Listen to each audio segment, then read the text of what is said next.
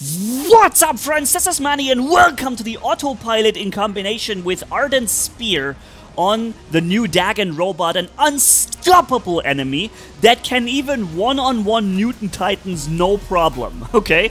Anything that enters 500 meters range instantly dies because of the increased fire rate of Otto with plasma weapons and all the other skills, obviously, with a nuclear amplifier boosting damage and so on. Welcome to Springfield, alright? This is the first one out of many upcoming matches. Again, this is a massive gameplay compilation with the best action moments because I'm trying to provide a video quality that was unheard of in War Robots before. Let's see how you guys feel about it and what you think about this match. Let's dive in and just dominate everything, because if the word map control has ever fitted, was ever fitting to a robot in a particular setup, that is it. This is the definition of map control right here, because anything in a 500 meter radius simply instantly disappears. The only thing keeping them alive is shields like the absorber shield that like an Ophion has for a while, but after that they're gone, because they can't even break through my shields, and even if they would, I still have a really decent amount of health under that shield, especially due to the, yes, I'm now using the Paladin battleship, because everybody wanted me to.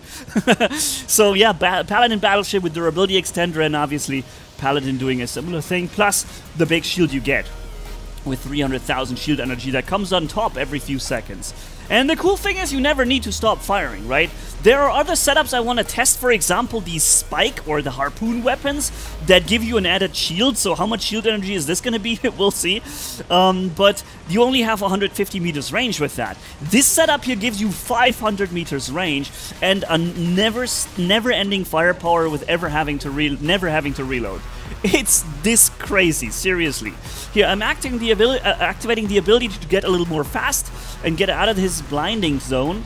Because when you activate the ability on the Dagon robot, you get a bit of a speed boost. It's not much, but it's enough to at least be able to outrun the Angler for a few seconds while he is in his ability. And so you don't get the blinding effect onto you. And you see this right there is an Orokochi. He's even counter-healing the damage, but there's no counter-healing this. 6 ardent spears with autopilot is basically instant death. Living legend. Boom, living legend. And this is just the beginning, ladies and gentlemen. Titans are gonna spawn in too, and we're gonna fight them as well. There's another Orokochi coming in with his invincibility, running his ability, but even with that, he is actually slowly going down, and that is something crazy, because normally they're like untouchable during that ability run. But yeah, he takes a bit of damage here. Another Orokochi is running in the distance, so I switch my target. Why would I waste my time firing into an ability where I can only deal like 1% of my damage, if there are other targets to choose from that take 100% of my damage in the meantime, right? Now, however, I know that his ability was offline, and with this much range that Spear offers, I can just drop him real quick. That Raven robot right there gets killed pretty fast, his stealth abilities run out, and that's it. And now the enemies are spawning into their spawn, with the first Titans appearing too. Meanwhile, if you take a look at the top left, we have 514,000 health. Or we had it for a second.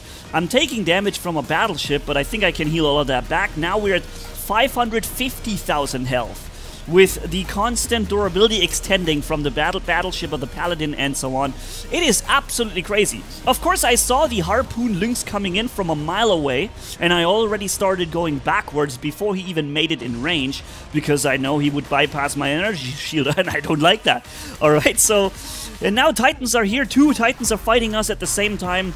The Luchador already got killed. Meanwhile, I'm at 580,000 health. Another Orokochi is coming in. I'm activating my ability for a faster recharge of my shield and boosting its maximum durability as well, thanks to the legendary pilot. No, wait, sorry. Let's scratch that last part. I don't have it, I have Otto now. Right. I forgot for a moment. We're not having the legendary pilot from the Dagon. We have the autopilot, and it is much better. That legendary pilot ability from the Dagon robot with the increased shield durability, it's not really that much difference, seriously. The autopilot, however, makes a tremendous difference, and you're actually going to see this later, because there will be the last 2 matches of this very long compilation without the autopilot, so I can show you the difference, and you will be amazed to see what an insane difference it literally makes to not have the autopilot equipped with these weapons. It really, with the nerf that the Spear has gotten, look, we easily got 9 million damage very quickly. The match was over after this. And with the nerf that the Ardent Spear has gotten, they're really effective only with the autopilot now. Without the autopilot, they're relatively okay and mediocre, maybe even. But with that pilot, they become an absolute monster again. So right now you can still run the Capri with 4 of those, but 6 of those on the Dagon is a different level now. That is 50% more firepower, and it's like a constant running overpower ability from the Crisis robot, for example, or something like this, right? So I see there's a number of Crisis Reapers over there, and of course I am rather afraid of those guys. This guy's firing at me, but what you can do with the fast mobility of the hovering Dagon, and when they start firing, you just turn circles, because this way a few of their shots actually miss. You won't be able to miss all of their shots or dodge all of them, and you're still going to take a lot of damage, and when they're lucky they can actually one-tap you, especially in the beginning of the match when you're not running around with heavily boosted HP. You can get one-shotted from those, so be very careful, and that's what I played very careful here in the beginning of this match until I knew the Crisis Reapers are out of the match, and there was 3 of them, so that was a lot of reason to be careful in the start here. But now we're making it further, and the Reapers are out of the game. However, this guy with his harpoon weapons also something I have to be very careful about. Those harpoon things are really nasty because they go right through the shield, and this is also, together with shield breaking active modules and legendary pilots providing shield break, is why the Ophion will never carry you know, or drive the game into insanity like the Orokochi did before its nerf, because this robot can be countered. It can be deleted very quickly, actually. There are a number of setups that can do it rather easily, and although this thing is broken and overpowered with too much firepower and probably too much shielding, there is a way to kill it.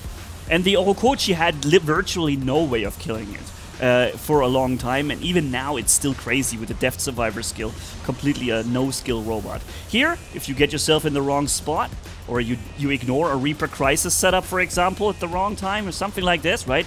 It can be, that's at the end for you, pretty much instantly. Yeah. We will see another map on Abyss in free-for-all, because I'm also going to play free-for-all with you in just a moment. Again, massive compilation, everything you could possibly want to see from the Dagon with this particular setup is here, with or without Legendary Pilot, in Beacon Games, in free-for-all. I mixed it all in here, and very interesting is that how I dominate the free-for-all match until one thing happens. One thing happens that I didn't expect, and that ended it, and you'll see it also. Alright, so this guy, he's lagging a bit, and he always lags around the corner when I follow him. But you see, I basically just hold the fire button down, and I never stop firing. I just keep that button down. I always cycle my shots. I fire in sequence, right? This way, one of the shots drops the shield, and the others will already go through the shield afterwards if there are enemies with shields and so on. And it's a better way. Also, it sounds not so loud. If you fire all 6 weapons at the same time, the sound effect becomes so loud, it's almost unbearable at some points. Something that Pixonic should kind of fix, because there are certain weapons, like Scald, I think, is extremely loud when it's fired many weapons simultaneously, and these weapons here too. So very loud, very annoying. Maybe something where Pixonic needs to do something about it. I don't know, set a maximum volume regardless of how many weapons fire at the same time. Anyways, we're now on Moon, and back into a Beacon game, and this Orokochi there just used his ability, and it's over now. So from this moment on, he's actually beginning to take real damage, and you see he's pretty much instantly destroyed there. He's down to last stand immediately, and I'm not sure, can we get him? Nah, the last stand prevented it. This is also, you know, you have a Death Survivor on the Orokochi. He didn't have it, but he should have had it, really. You have an Orokochi, a super top-end meta robot, but somehow you don't have the one pilot skill that makes him twice as good. Why? Anyways, you can have that no-skill second ability at 50% no matter what, right? And then, with just one last stand or one phase shift, you have a third ability. And without doing anything right or wrong, you will have 3 abilities no matter what, right? And those abilities make you invincible for far too long. So even though the Orokochi has been nerfed, I still think it's the most broken thing in the game. But now maybe together with the Dagon, because the Dagon is broken, no question about it. But, you know, like I said, at least there's a way to deal with him. Here, I didn't want to fall. I was really angry when this happened. I wanted to stay up on the position, but I went up the ramp and I had no more contact to the ground, and I just flew and hovered over it and fell on the other side. I wanted to stay up there and keep firing at the spawn. That's why I go there again. But yeah, that was like a detour of 40 seconds to get back here. Because the Dagon obviously doesn't have a jump or something. And it's good that it doesn't have that. It's also good there's no crazy mobility boost that gets him ridiculously fast or something like this. It's not a slow robot, but it's also not particularly fast. It's basically well dialed in the middle when it comes to its mobility. Yo, again, a harpoon setup, very dangerous. Uh-oh, first lift off by a Newton Titan, and this is when we go in one-on-one on Newton, right here. And it's not even a one-on-one, there's a Sharenga at us at the same time. And smart as he is, he's not giving me a timeout to allow me to recharge my shields from invincibility. No, he's not giving me a timeout. He knows what to not do. Good guy. But even though it was this 2-on-1, I was able to one-tap, no, not one-tap, but 1-on-1 or 1-on-2 even the Newton Titan out of the way. Because the shield recharges so fast on the Dagon that the Newton Tonans actually can't really break through it so easily. And that's just insane. Because those are among the most powerful weapons in the game. When they can't break through, you know, what can? So, yeah, it's crazy. Now we are back at 550,000 health. I'm taking damage now because I'm firing into a higher Siren or Harpy, and they reflect damage back at me, and not a little bit. They reflect a lot of damage back, actually. But, you know, when you have 550,000 health, you can take it, man. This is more health than most Orokochis have when they spawn in now. But doesn't mean I can't get killed very quickly by a jumping Scorpion and a Titan at the same time. That is a lot of stuff on us. And by the way, guys, if you like the content, you enjoy it, you want to, you know, support me in doing more of it, then consider subscribing to the channel if you haven't done it yet, and hit the notification bell so you know the next one coming up. I already have prepared a video with the... Which one is it? Claw or Jaw? Claw, I think. The smaller one. These lasers that fire in this little arc. The rockets that fire in an arc. Trigger a bit of a splash damage and have the rust effect. You know the ones I mean. And they do a lot of damage. In fact, they have one of the highest clip damages in the game. And I'll be showing this to you also in an upcoming video. But right now, I'm really, if you're asking why are you doing so many videos with Dagon, I'm exploring the possibilities, because for the first time in the history of war robots, we have more than 4 weapons on a robot, 6 weapons. You could argue that the Ares already had 8, having 4 built-in weapons and 4 regular weapons. Alright, I'll give you that, but it's still not the same as physically equipping 6 of the weapons you prefer and want on a robot. And this is the first time we have that, so it gives us plenty of options. And you can see with this setup here, it's so crazy, it is so unstoppable. I can just fly into the enemy spawn and go into a 4-on-1, and I can still just kill everything in a matter of seconds and tap him out of the way. One after another, after another, after another. And here, this Titan really surprised me with the amount of damage he did. I did not expect that much damage to come from that, but yeah, I got killed eventually. So good to see that there is an end to it. But here, by the way, this is see, bomb effect, bomb effect, bomb effect, bomb effect, bomb effect. The Scald is really fun, man. It's not doing as much damage as some other setups do, but the bomb effect frequency is the highest of all the weapons in the game, and you can just bomb effect the crap out of your enemy. Seriously, man. Anyways, here we are in the free-for-all match I introduced to you before, verbally, and now you're seeing this is already number 2. Alright, here goes number 3, an Erebus, pop immediately destroyed, already at 33 stacks on the nuclear amp, and the battle has just begun. First, Crisis Reaper getting out of the way, I was just waiting for him to open fire at something, and as soon as he did, I eyeballed it, and I went in to get the kill. Because, again, you have to focus what is dangerous to you, right? And a Creeper setup, Reaper Creeper, is very dangerous to the setup, so whenever there is a chance, I will take it out. And here's an Orokochi coming in, and his ability just ended, and I don't think that was a very well-leveled Orokochi. He went down too quick and too easily. But it still was an Orokochi, and yeah, it's not really that much of a problem there. But if they run the harpoon weapons, I'm dead. If Orokochis run harpoon weapons and I can't stay out of their range, I'm dead. There's nothing I can do. These things are just too crazy. And here comes the end. There's two shell robots, and one of them has the harpoon weapons, and I didn't see it. I focused the wrong one first. I focused the one first that couldn't deal damage to me. If I had focused him first, stealth number 1, yeah, here comes stealth number 2, and that at a time where he could constantly shield break me, and then I'm firing him empty, and I lost my my 2 weapons already. And although I still have technically a lot of HP, I lost 2 weapons, so I'm basically skipping to the next gameplay phase here. Anyways, now continuing on, this time we're firing without the autopilot. You've seen the text. Now the autopilot is gone, and you see we're doing a lot less damage. The fire rate is so heavily reduced that it feels just like a mediocre setup now. You still have more firepower than most other setups because you have 6 weapons, but compared to what it was before, there is a day and night difference now. It's crazy.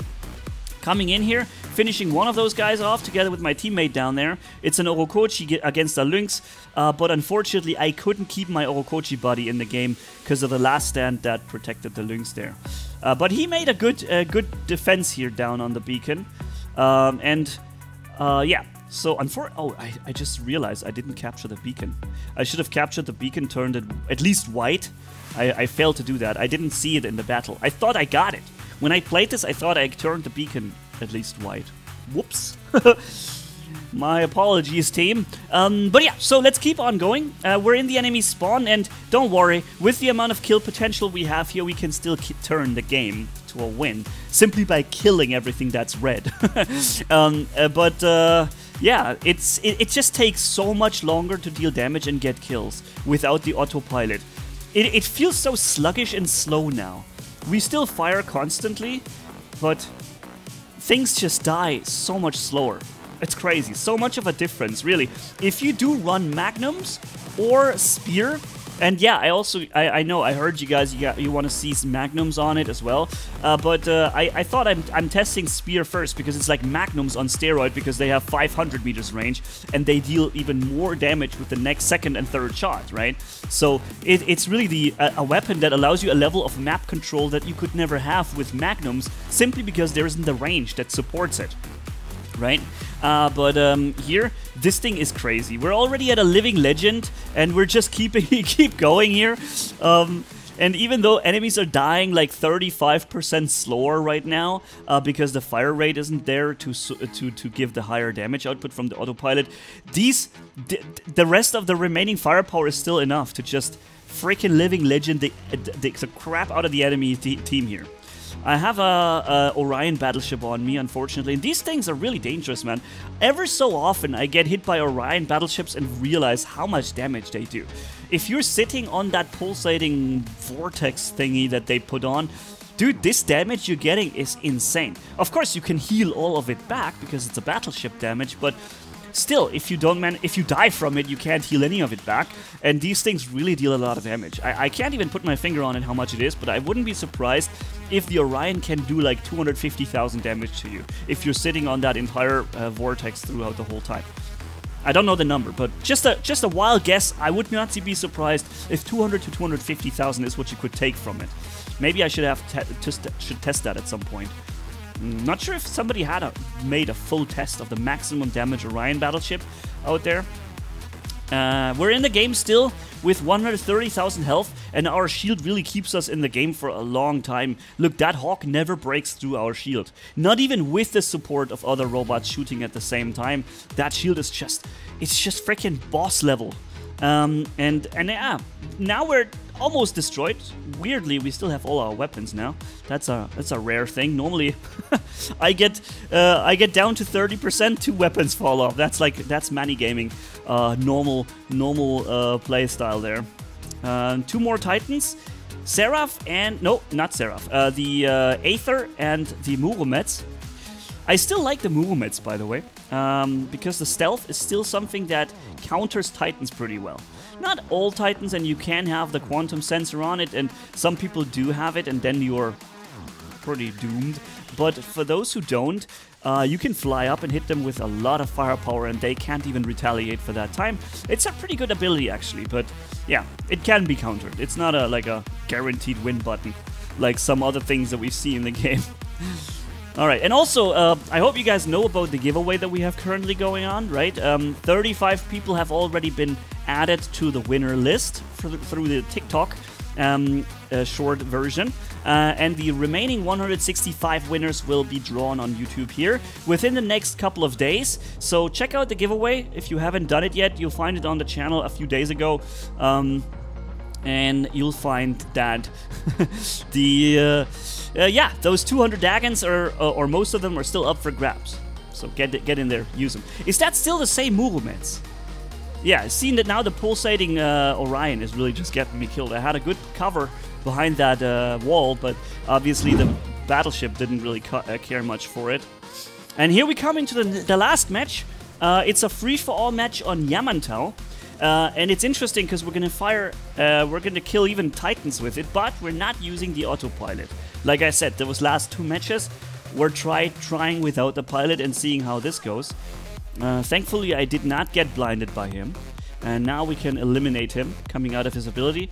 He doesn't even have any chance to ever drop through those shields. With Scald and Scourger and what's the heavy version called? They're almost completely unable to break through powerful shields that regenerate quick. It's sick. Even an Erebus, for example, that doesn't recharge so fast. With these weapons, you have a hard time getting through. Now, this is free for all, like I said, so it's not about dealing damage, it's about getting the kills. And of course, why should I not fire? I'm firing because I can. And I have no reload, so let's keep on going, try to steal that kill, and it worked! Definitely mine. I worked hard for this one, yes! No, actually, this guy did all the work and I just came in and whooped it. Still, that's what free for all is all about, and then I took him down afterwards, getting pretty much all the kills. Here is a harpoon setup. Dangerous, very dangerous, needs to get out of the way very quickly. Thankfully, we were able to do it. And by the way, I'm using the Kestrel drone, right? I'm not using the Seeker drone. If I had the Seeker drone, I would be able to see any stealth robot within 350 meters range. Also, by the way, I think it's an overpowered ability for a drone.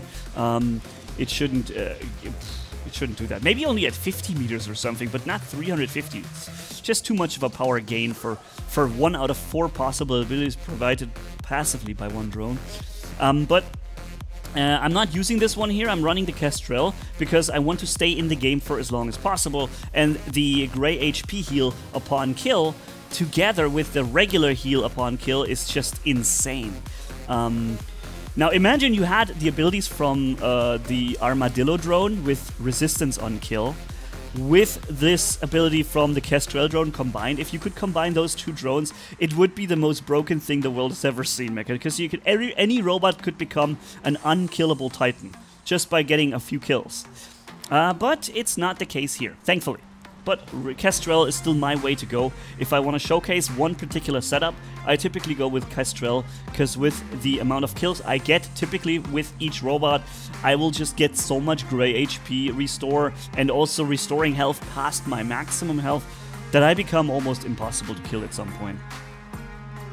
And the Armadillo drone provides you resistance, giving you similar survivability, but remember, there are many weapons in the game that go through resistance.